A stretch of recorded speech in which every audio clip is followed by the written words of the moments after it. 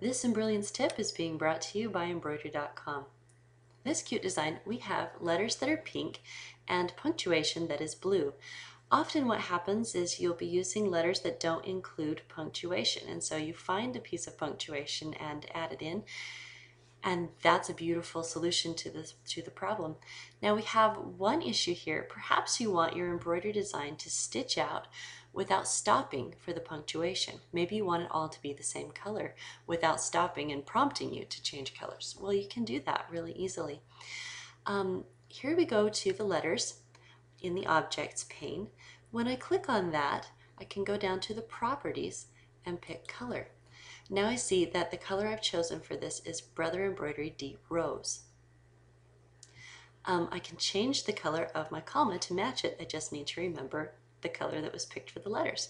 So now I'll click on the comma, which is our apostrophe in this case, and I'll pick the color tabs already selected, and so now I'll pick the blue.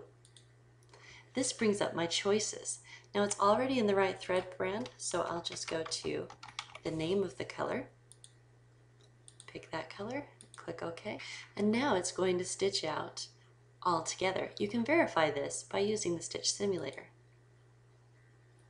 If we quickly forward through our design to the letters, get right to the end of the letters, notice there is no extra color stop for the apostrophe, and it's just going to stitch out as soon as the little S is finished. And there we go. It didn't stop. There's no color change. This quick Embrilliance tip is being brought to you by Embroidery Central online at Embroidery.com.